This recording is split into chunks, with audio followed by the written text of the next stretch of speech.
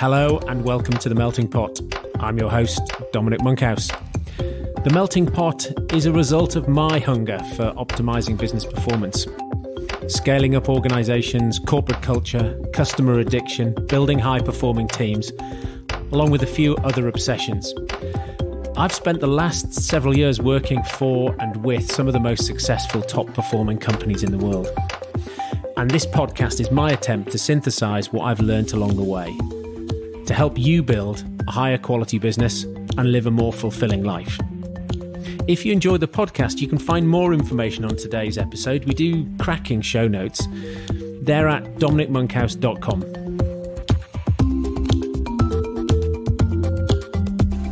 Hello and welcome to The Melting Pot. Today I'm talking to Mike Paton, or as everyone calls him, Paton.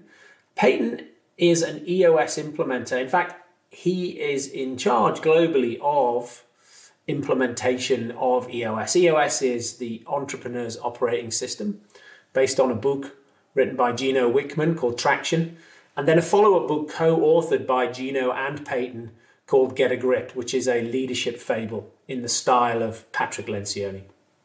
We chat today about why you might want a system at all, why you might want a coach, and we talk about some of the tools in EOS. We talk about rocks and we talk about the level 10 meeting. And I've seen firsthand how both of these tools can change an organization. Why might you want a system? Well, quite often entrepreneurs are visionaries. They start a business, they get it to a particular point, and then they find themselves doing things that they're not best at. They're not having any fun. It's just not what they signed up for. And an implementation, an execution methodology can help you unlock the future potential in your business or turn it back into the business that you want it to be, where you're doing what you do best every day and having fun. So a great conversation with Paton. I enjoyed it immensely. I'm sure you will too. I'm Mike Paton. I'm a certified EOS implementer, best-selling author, and the visionary for EOS Worldwide. And I'm super passionate about helping entrepreneurs get what they want for their businesses. And Paton, when you say visionary, that has meaning in the EOS world, doesn't it? What does that mean? Yeah, it's from a concept that the people who start entrepreneurial companies almost invariably, at some point in the genesis of those organizations, hit a ceiling where the demands of their time become less and less about building something new and more about keeping something running well. Keeping the trains running on time is a nice little word picture to describe that. And the vast majority of visionaries in the world aren't particularly good at that stuff, nor do they like it very much. And so when we're implementing EOS with a leadership team of an entrepreneurial company, it's a concept we share with the leadership team so they can determine whether or not the person who started their organization is a visionary or an integrator. And depending on what they discover, they make sure to fill out the leadership team with the appropriate complement to the skill sets in the room. And I find that a really interesting concept, because quite often people have got a business to a particular point and they feel that they're failing, or they're not enjoying themselves anymore, or the business no longer is any fun. Right.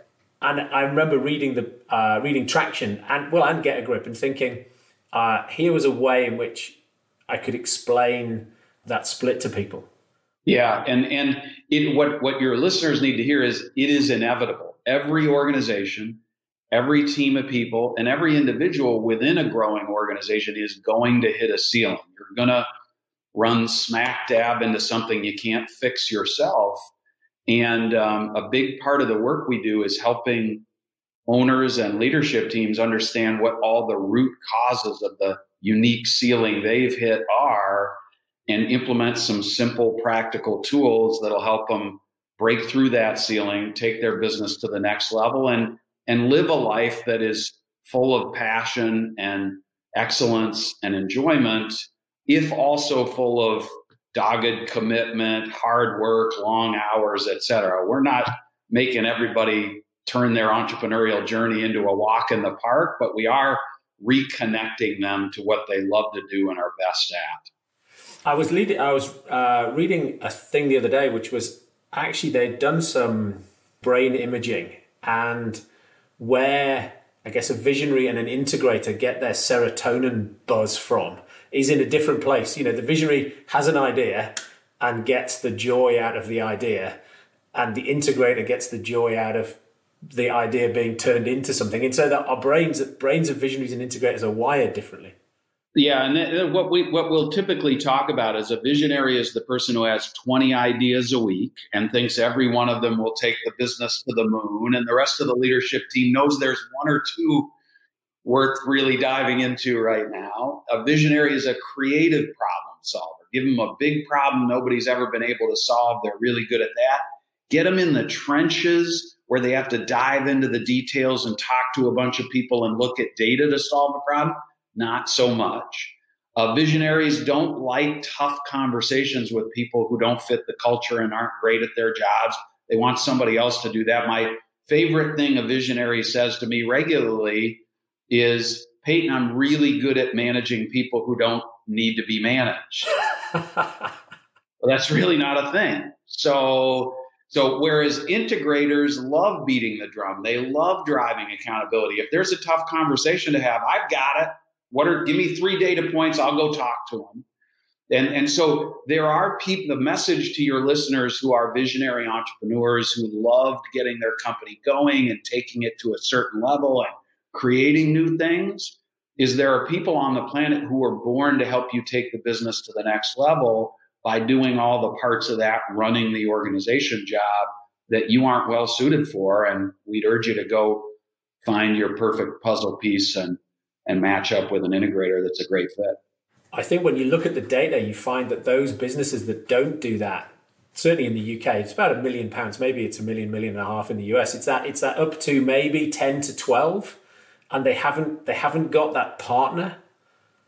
Yeah, and what I would say is the actual data is a little tough. I think that I've seen companies work perfectly without implementing a lot of the concepts and tools of EOS up to as many as 50 to 100 employees when the people who started the organization are decent runners of going concerns, right? So everybody hits a ceiling at a different place. It's definitely somewhere between your 5th employee and your 100th probably, where it just gets so complex and you're not having any fun. And there are committees in my organization all of a sudden, and no entrepreneur in his or her right mind wants to be part of a committee or even know that a committee exists. And so somewhere you're going to hit a ceiling, and when you do, you need to bring a little structure. So look, let me take you back, because when did Gino change your life? What was the year? What was your Damascene moment?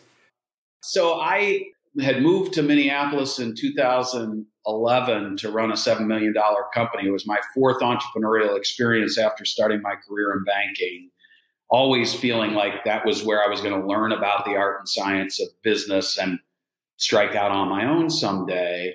And I was really frustrated. I was trying to run a company. I was trying to take it to the next level. The founding entrepreneur and I were not on the same page. And I was looking around for something that would help us align and work together to achieve what the company was able to achieve. And a neighbor introduced me to the book Traction. It had just been published. And once I fell in love with it, agreed to introduce me to Gino. And so I was part of the first boot camp class in Detroit, Michigan, that stuck 12 years ago. It was 12 years ago this November.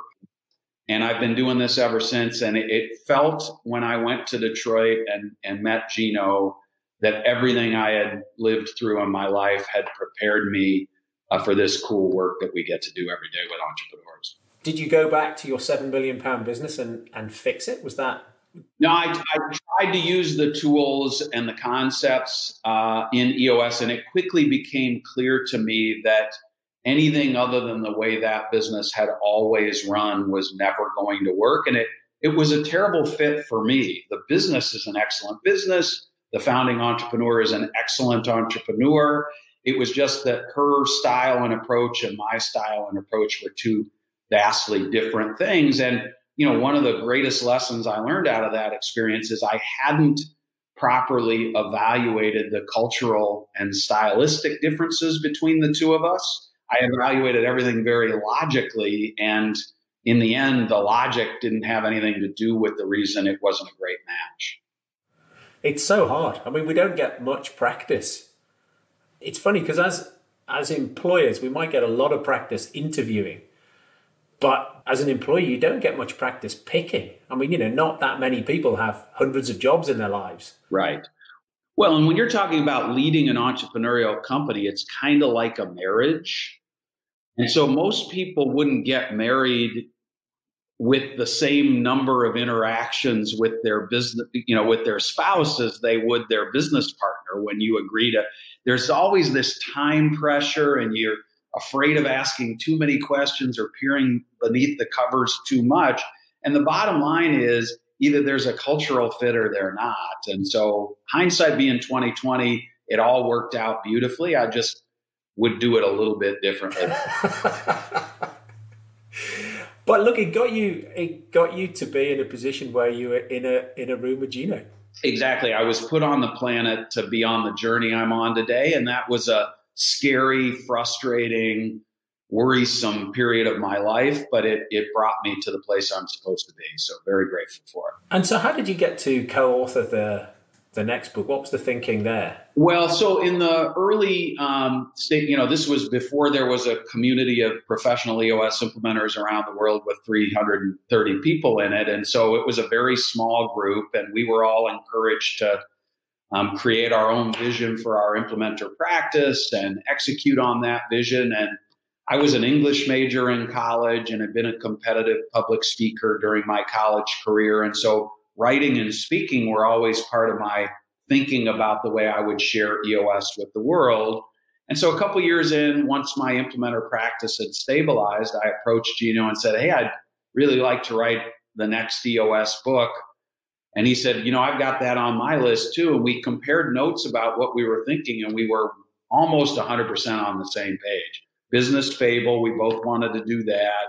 And so it was just a project made in heaven. And probably the hardest thing I've ever done or will ever do was push a quality business book over the finish line with a professional publishing firm. There's a lot more work than most people think it is, but super proud of the end result and excited about the audience we've reached. It just seemed to me that that's really hard to do. Whenever I read a business fable, either yours or Lencioni's or wherever, I just think writing this as a textbook surely must be easier. It must be harder to work out what you're trying to do and then tell a story so you end up with the right answer. Well, I'm lucky to have been raised in a family with a couple of teachers as grandparents, and I grew up in their house, and both of them were adept storytellers. My grandfather was a high school math teacher, but he loved story problems. And my grandmother had grown up in India, and she was a storyteller in her own right. And so to me, it was a very natural way of doing the work. But it is part of what made it difficult is you end up with the characters walking around in your brain, and you don't really turn it off. So I would wake up at 3 o'clock in the morning and have to write stuff down. It was very oppressive, but that's what telling a story is all about, right? You've got to tie up all the loose ends, and you got to be consistent with the characters. So that's also what made it fun and rewarding. Yeah, no, fantastic. And do you think there's a different type of person who gets the most out of a fable versus, is it an easier way to get your head around the tools? Yeah, so that was actually one of the data points Gino and I had compared when we decided to do this, is that we felt like, I think Traction is the most engaging, hardest to put down how-to manual I've ever read, okay? But it is still a how-to manual, and I am more of an experiential learner than I am a manual reader and learner. And so we really thought that perhaps, we weren't sure, Get a Grip would resonate a little bit more with people who learn by watching other people do things or seeing a story. And then the other funny little thing we said is an awful lot of visionaries who read Traction, and I'm using air quotes since your listeners will not be able to tell, a lot of visionaries who read Traction actually read the foreword and part of the first chapter and then hand it to somebody else on their leadership team and say, we got to run our business this way. And we thought that perhaps a few of them would finish Get a Grip because they want to know how the story turns out. Well, and I guess they're in it, right? At least there's a character in it that they identify with. They see themselves, and at least a dozen of them have accused me of writing the book about their people, because when they see a character in the book behave like one member of their leadership team, they just assume I wrote it about them. So, yes, indeed. Are there any? If you had your time again, is there anything that you would have changed about the book? I don't think so. I would have been more prepared for how much more work there is to do after you're done with the initial manuscript. That editing and publishing process was really surprising to me. But I'm really proud of the outcome, and the sales of the book continue increasing week in and week out, month in and month out, since it was published in 2012. So I'm super proud of it. And how many copies you sold now? Somewhere in the neighborhood of 20 to 30,000. I don't have the number in front of me, but it's a really compelling amount. What's really exciting about it, and our publisher says this never happens, is as awareness about EOS around the world grows, the sales numbers continue to grow. And what normally happens is you get a big launch and then things tail off. And so we're all very grateful for the fact that the audience seems to be growing. It means there's a story that needs to be told, and we're creating value in the world. Let's try and unpick some of these tools. So if you're an entrepreneur and today you don't have a system, what does putting a system like EOS in place mean for somebody's business? All EOS is a complete set of simple concepts and practical tools that help the leadership teams of entrepreneurial companies make better decisions, create a clearer, simpler vision, get everybody on the same page, and execute day in and day out with real discipline and accountability. And as a bit of a byproduct of all that hard work, it also helps the people who own and run the business become a more healthy, cohesive, functional leadership team, because even people who intend to behave that way in an entrepreneurial company are often so busy that they don't take the time to do that. And they tend to look down their nose a little bit at the value of being a healthy team aligned around a common vision, because they're just so busy it seems fluffy, or, I've heard it referred to as soft skills. And the bottom line is, if you're surrounded by a bunch of people you love and you want to do great work together with, the journey is just so much more fun and rewarding. And so that's what EOS is all about. And lots of other systems too. When I'm starting work with a client, I always interview the leadership team, and I'll ask them a question, which is, on a scale of 1 to 10, what's the best team you've ever been on? And people have invariably got a 9 or a 10 team they've been on. And I say, and give me a score for this team. And they go, 6 or 7. And they know it's like being in a bad meeting. Like, if you're speaking in public, you say, who's wasted their time in a meeting? Every hand in the room goes up. And then when you say to people, what makes a great meeting? They all know. So there's something about being on a great team, or being somehow there's something that the collective wisdom of the group goes down when everybody gets in a room. Well, I call it the myth of the others a little bit, right? In that often the reason for the 6 or 7 isn't the person you see when you look in the mirror every morning. And in my experience, the only way to a truly healthy team, a true 9 or 10, is that everybody in the room takes personal accountability for being the best team member they can, and for putting the greater good of their organization before their own personal needs and agendas. And I'm not minimizing the difficulty associated with that. It's really hard to do. Even business owners whose entire worth and self-image is tied into the value of their business sometimes are too selfish to subjugate their own needs to the needs of their business. But that's what it's all about. And it's a journey, Dom. You're never going to arrive there. It's a lifelong journey to be a healthy team and healthy team member. Oh, absolutely. If you think about people who don't succeed on this journey, because you've done, how many companies have you coached in EOS now? Yeah, so I personally have worked with 120 entrepreneurial leadership teams and done over 1,200 sessions over the last 12 years. And so, if anybody knows what it takes to succeed or fail, I guess it's you. Every once in a while, Gino and I still will call and leave long voicemail messages with one another after a session, and we always end with it. You really can't make this stuff up, because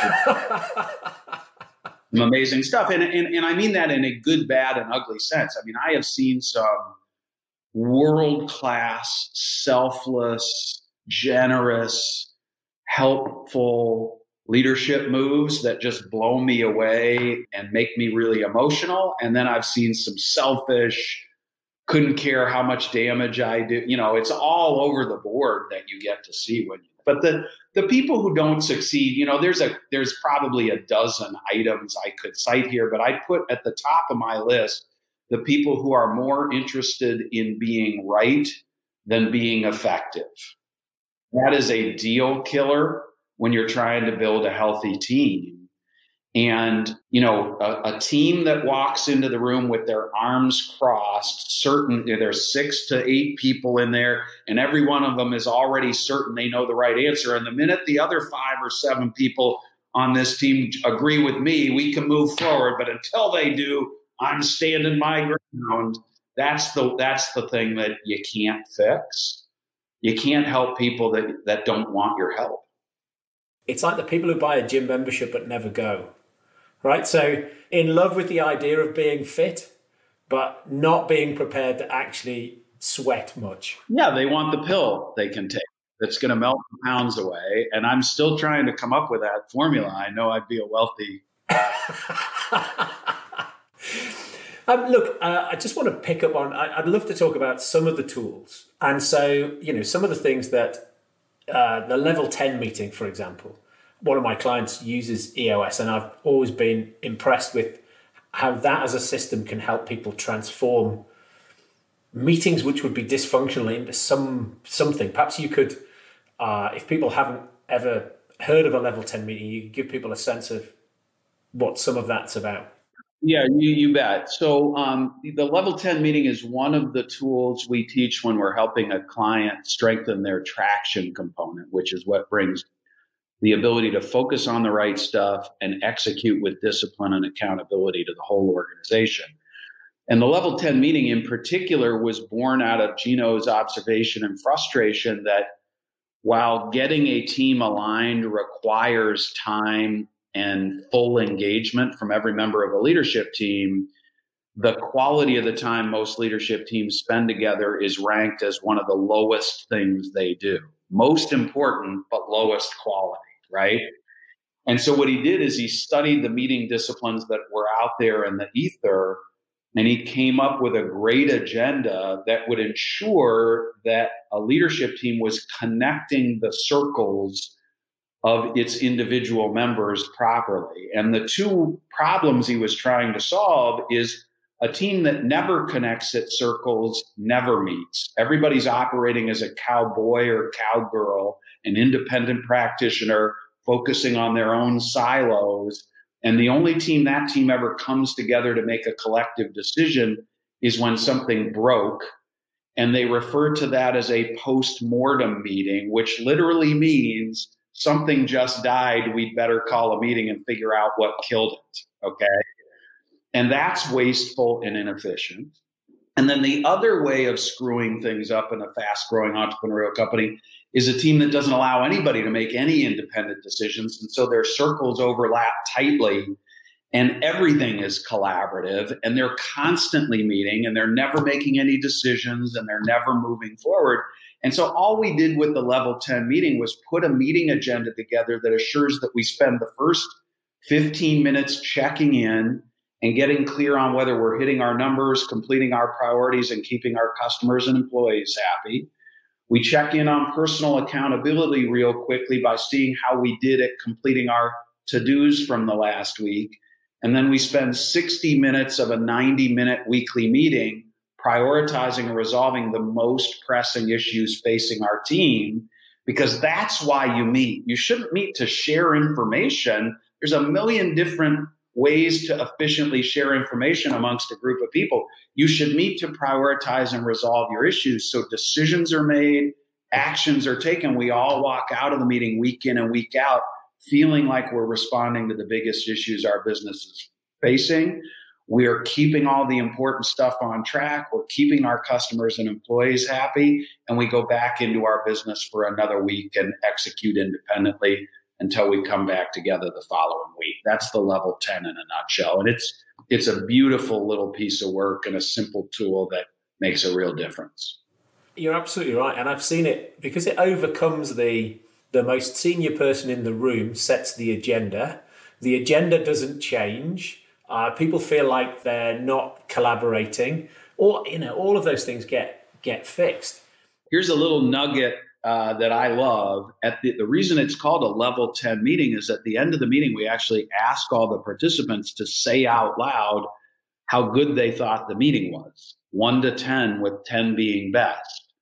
So that if today's meeting was lousy, I give today a 7. Dom, you took the floor and kept it for 20 minutes on a 2-minute issue. I mean, you're wasting everybody's time here. You got to be more efficient. And so instead of me complaining to my cohorts about you, I'm asked to provide you with open and honest feedback that'll make us better at meeting as a team. It's a revolutionary concept, but so simple and necessary, it really works. Well, it plays to the problem that you outlined earlier, which is that people are playing in their silos. The leader of sales thinks sales is his team, and the leader of finance thinks finance is their team or her team. And actually, the leadership team is that has to be their number one team. Team one, as Patrick Lencioni refers to it. Yep, for sure. Couldn't agree more. And you can certainly, when I've been in sports teams, people on your team give you feedback on your performance. In a championship team, the other championship athletes are the people who put the most pressure on their teammates to perform at a consistently high level, so that the head coach or the general manager or whatever you call the person truly in charge of fielding the team doesn't have to do it every time. And that's the kind of accountability EOS and lots of other business systems are attempting to instill in the organizations that are running on those systems. When people have picked up and read the books and you end up working with them, is there something that they've thought?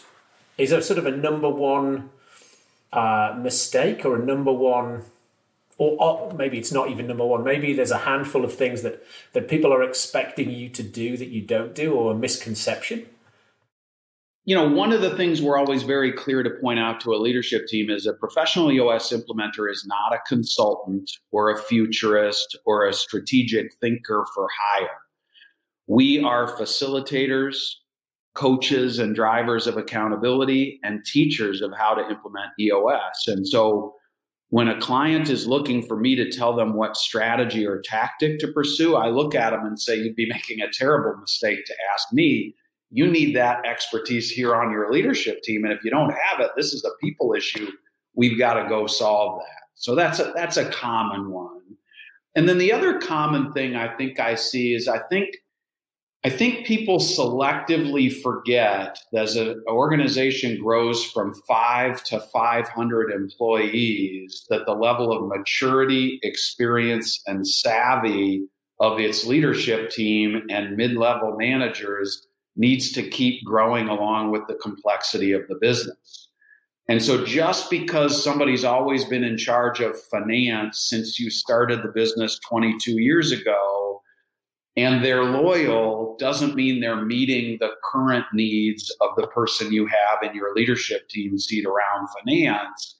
And a lot of humans are just afraid, because of the strong bond they have with the humans around them, of having that tough conversation with the person on their team. And what I've observed more frequently than I can count on all my hands and toes is once the conversation happens, the poor person in charge of finance is so relieved. Oh my God, I've been wondering when you were going to figure this out for the last 10 years. I know I'm not any good at this job anymore. Thank God we're having this conversation. So, have the conversation with your people as the needs of your company change. Even your seat is at risk, whether you're great as the visionary leader of the company or the integrator of your company. Someday you're going to need to replace yourself. And so thinking about every seat that way is really a valuable asset. And most people really struggle with that because of, their good and loyal feeling about their people. Yeah. Look, I see that with, particularly as you mentioned it there, the CEO, at some point they had a functional skill. And often that sort of 15 million to 20 million bit, those that hang on to that and still think they can be the CEO and do that functional stuff, often they become the brake on their business because they don't want to give it up. I wish I remember who said this, but the quotation is the bottleneck is always at the top of the bottle. Yeah. I think it's Drucker. I could be wrong about that. But somehow I think they're hung up that they don't think running the company is a proper thing, right? And so they've got this emotional attachment to sales or marketing or product. And if they give that up, somehow their sense of self is diminished. Yeah, and again, that's the approach we take when we're implementing EOS, Don, is that we ask the leadership team to behave for a while as though they're the board of directors and they don't have a role in the organization and they're not going to have a role tomorrow, because that allows you to set aside history and ego and really focus on the needs of the business. And so we'll say, if you were running a professional world football club and you had a position called midfielder, what do you need your midfielder to do? And we have them list what a midfielder does. And then we look at them and say, would you rather have Lionel Messi or you in that role? And they say Lionel Messi every time. And it's easier to get them to think about what they really need in each seat when they're thinking about something other than their own business and their own job. Yeah. And then get them to reflect. Look, you were able to make that decision when you're running a football team. Now you've got to make those decisions running your business. That's exactly right. When it wasn't your ego affected by the obvious skill difference between you and Messi. Yeah. What do you say to organizations that when they haven't got rocks, and do they think that, and you're trying to get them to get this whole concept of prioritizing the right things and getting meeting rhythm? This is another root cause of hitting the ceiling, right? When there's three people and we're all working in a small space, and when I'm not sure what my priority is, I just yell to the founder of the company, "Hey, what do you want me to work on today?" And he says, "I want you to work on that spreadsheet I just sent you." That's easy, right? When you have 40 people, it's bedlam, right? And so when we set rocks with a leadership team, very often, the first time we do it, the people on the way out after the first full day we spend together say to me, "Paton, this is the first time this team of 5 people has been on the same page with our 3 to 7 priorities for the company for any stretch of time. Thank you." Right? All rock setting is, as you know, is getting agreement about our handful of priorities. Knowing that when we're done with these priorities, the other 87 other things we'd love to prioritize will still be on a list somewhere. But when everything is important, nothing's important. And so all we're doing is teaching the team slowly. It takes some time to build that muscle of prioritization. So when they have to make a choice between this important thing getting done and this essential life or death priority getting done, they get really good at choosing this and following through until it's complete. Well, and I also, there's 2 things I say about when I speak to employees in businesses I go and visit. I say the employees never complain they're getting overpraised. Nobody ever says that to me. No, the people here don't keep telling me I'm doing a great job every day. I wish they'd stop. And the other thing is they never say, "God, we're so focused." What they say all the time is they say, "There aren't enough priorities." we start this company's great at starting 100 things. If only you could finish one occasionally, it would be even better. Exactly right. And therein lies the rub, right? Entrepreneurs are world-class starters and average to below average finishers. And as a general rule, and it requires skill, determination, patience, focus. One of my clients had a commitment he made to his leadership team one year after getting some very constructive feedback. And the commitment was, I need to remember in the alphabet, the letters B through Y exist. Because he was one of those people who the minute he thought something was possible, the project was already complete and he was on to his next idea. And his leadership team had told him, no. Each letter in the alphabet between A and Z, Matt, is work that needs to be done. So you can't move on to the next alphabet. So you get it. That's just a common entrepreneurial thing. Well, look, at Pier 1, I had a VP of customer experience, Scott Davies. And so I would jump on with the customer experience team every week for the weekly call. The agenda was always, I would start and talk about things I was thinking about. And at the end of that, after about 15 or 20 minutes of me speaking, Scott would say, Dom, all great ideas, none of them for today. Let's get on with the agenda. He might have been an integrator. Just Totally. That's what EOS Worldwide's integrator does to me every week. And she did it this morning, actually, a couple hours ago. Well, when I hired him, the thing that I remember from the interview is he said, Dom, I'm the type of guy who straightens pictures in other people's houses. And I'm like, I said, you're for me. That's good. Yeah. So here's a question. It's important to have a system. What about, you're going to be biased, I guess, because you've done it with 120 customers, 120 clients. But, what do you think, coach or not have a coach? I'm of the mind that changing your own leadership team and organization from within it is exceptionally difficult. One of the advantages I have as a certified EOS implementer and working with my clients is I can be an accountability coach and not have to see the people on my team every day for 89 days a quarter. So when they walk out of a meeting ticked off at me because we poked the scab on an issue that's been lingering for a long time, they get over it pretty quick.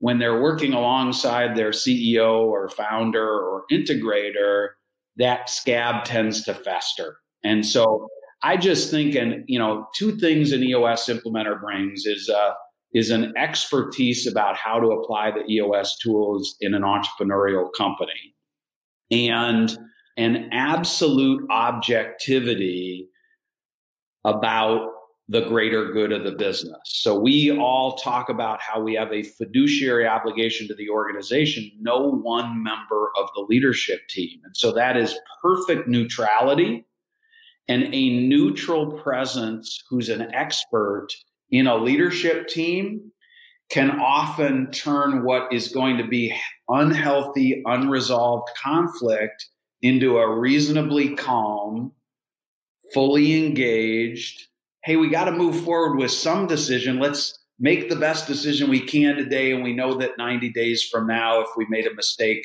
we'll all be comfortable bringing this back up again. And so that value that an outsider can bring to a team dynamic is just really powerful. And when you combine it with expertise about how to implement EOS, it's pretty important in my mind. Have you got a sense of how much faster people might go, coach versus no coach, or?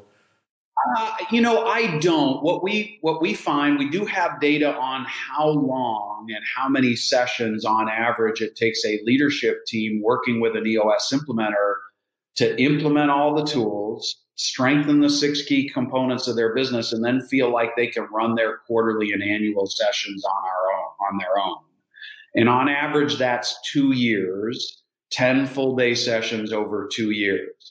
And that is by design in our model. We are maniacal about wanting to create independent entrepreneurs and leadership teams that don't need a coach or a consultant or an implementer forever. They've got this. And Gino built the system to be simple and accessible and useful at every level of the organization because we don't want to be a crutch for a lifetime with leadership teams. So on average, we get you there in 2 years. And there are some self-implementing companies who are able to do it that quickly on their own. And there are some self-implementing companies who could do it for 100 years and not get there.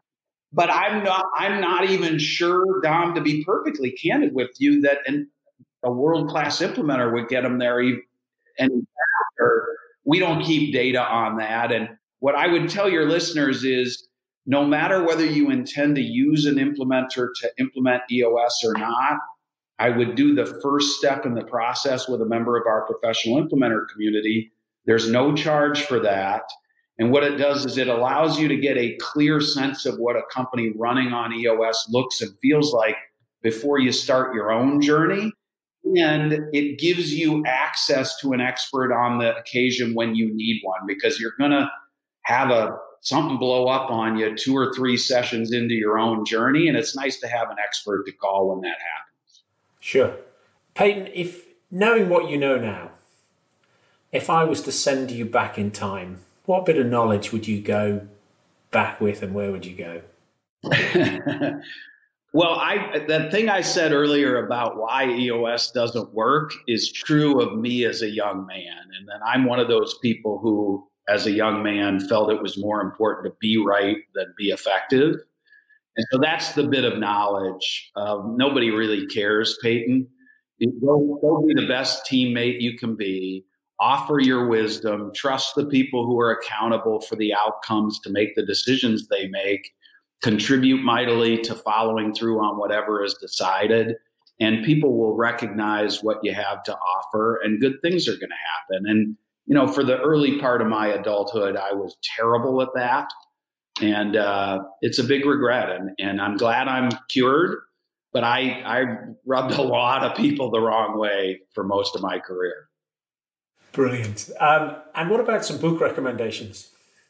Well, obviously, I'm going to recommend the 5 books in the Traction library, starting with Traction. I'm a huge Patrick Lencioni fan. I can't imagine any of your listeners haven't heard that before, but anything Lencioni's ever written is brilliant. I'm a big fan of The Advantage, which is sort of a synthesis of a lot of his work. I think it simplifies what the value of organizational health is and what the role of a leadership team is in creating it. And so anybody who hasn't read that. And then I'm a longtime strategic coach member and a big fan of Dan Sullivan. So anything Dan Sullivan has written. There's a concept of Dan's called the gap and the gain, that is a really good place to start. It's about the entrepreneur's constant striving for the next accomplishment, and the way it has a tendency to manifest itself as never being satisfied and never celebrating success and never taking a moment to reflect on how much progress you've made on your lifelong journey to whatever it is you're trying to accomplish. And really valuable insight for me. So Dan Sullivan's Strategic Coach would be another thing I'd recommend. Your description there of that is very similar to the Gallup Strength Achiever, where the basement of that achiever doesn't celebrate success, never says thank you, nothing's ever enough. Yeah, the downside of that drive. That would be one of my top 5. So that's the appeal of the book. That's brilliant. Paton, thank you very much indeed for giving me your time today and being on the show. Absolutely my pleasure, Don. Anytime.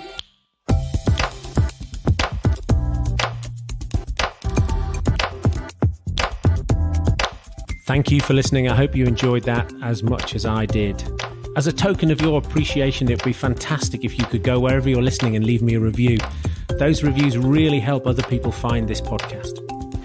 For all information relating to this episode, you can go to dominicmonkhouse.com/podcast, and there you'll find some fantastic show notes, additional reading and links relating to this episode. You can also find my blog and the past editions of my subjectively not crap newsletter. The simplest thing to do on the website is to sign up, and I'll update you each week on the most interesting articles that I've read on all things relating to scaling up high-performing teams, net promoter score, company culture, etc. For social, you can find me on Twitter at Dom Monkhouse and LinkedIn at Dominic Monkhouse, although LinkedIn is probably the best way to reach me. Share your questions and comments, and perhaps even recommend a guest for a future edition of the Melting Pot podcast. Thanks for listening.